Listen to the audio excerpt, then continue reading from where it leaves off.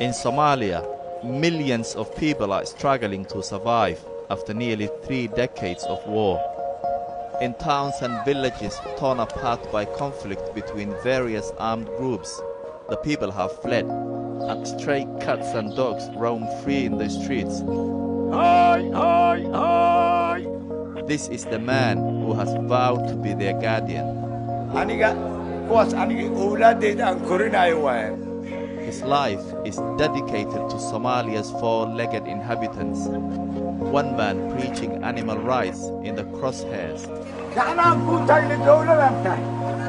Despite anger from his neighbors, the constant threat of war, and going against cultural norms in Somalia, he has vowed to care for stray animals until the day he dies.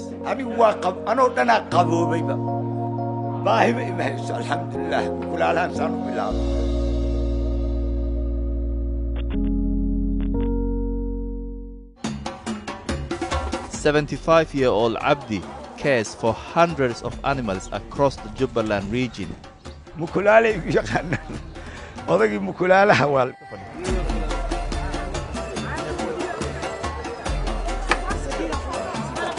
The meat market is packed with shoppers buying food to feed their families.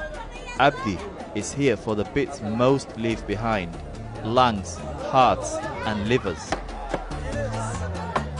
A retired factory worker, Abdi doesn't have a pension. His son sends him $5 a day to live on, and he spends half of that on meat for the animals.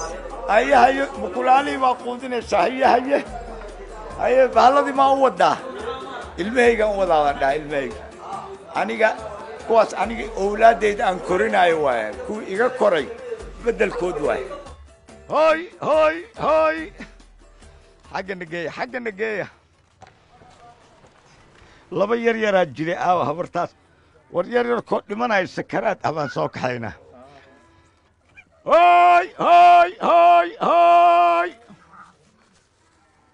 bas wallahi waa iska barakeysana anigu waa anoo dhana qaboobayba baahiba ima hayso alxamdulilah mukulaalahan saanu bilaabay wallahi min allah bay ka imaatay war waa lagu badinaya adiga iska tartiibsan.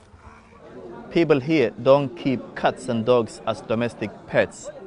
After all, this is a country where millions of people are struggling to survive, and there are no animal welfare charities. Some of the animals Abdi cares for are the last remaining residents of empty villages, abandoned following nearly 30 years of war. Since 1991, war has raged in this country. At the beginning, it was between clans vying for power. Right now, it's Al-Shabaab, the Al-Qaeda branch in Somalia, versus the government. This is forcing people to constantly be on the move, fleeing villages. They take precious commodities with them, camels and goats, but stray cats and dogs are left behind. So the animals who once survived in populated villages are left to fend for themselves.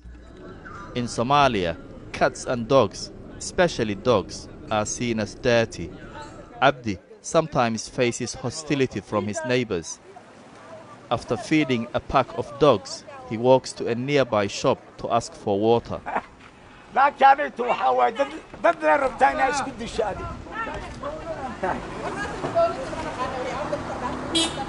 That lady is very angry. She's shouting at him. All he did was approach her and ask her if she can give him a water so that he can wash his hands.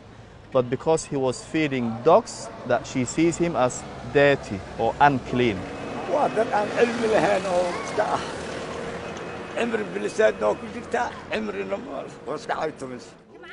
But criticism from his neighbors doesn't put him off.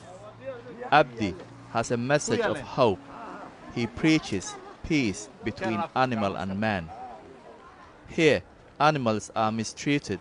This cat was scalded with boiling water.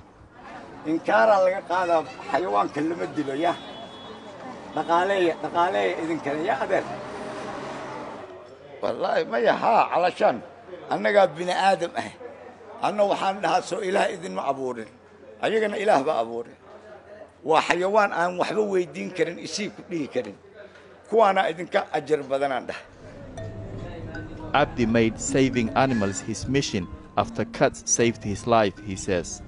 He feels that he's returning the favor. aniga maalin maalmaha kamida anoo gurigayga iska dhex fadhiya oo iska baashaalayo idaacad dhegaysanaya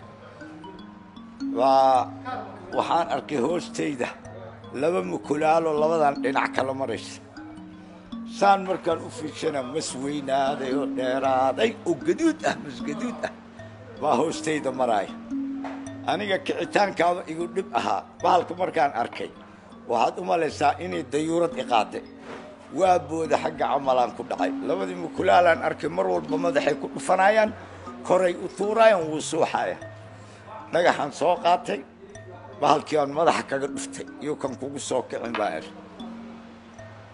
bes waa qaaday bannaankaan ku tuuray sidii markaan arkay mukulaalaha waxtarkooda waa waxaan u bilaabay inaan qoodiyo ayagii. Abdi won't be around forever, so he's asked his nephew, Yusuf, to take over from him when he's gone. He has agreed, despite receiving the same hostility from neighbors. In Somalia, there is a strong sense of respecting your elders, and even when facing challenges, Yusuf is keen to follow his uncle's request.